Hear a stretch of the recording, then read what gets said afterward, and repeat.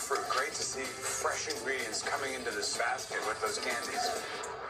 10 minutes on the clock, folks. So I'm making my strawberries two-way. First macerate some strawberries with the melted down peas and carrots. And I coated my other strawberries with balsamic and strawberry soup. Then it's time to roll my dough into breadcrumbs to give a little bit more of consistency. Finally, I add my cannellaria, my poaching liquid.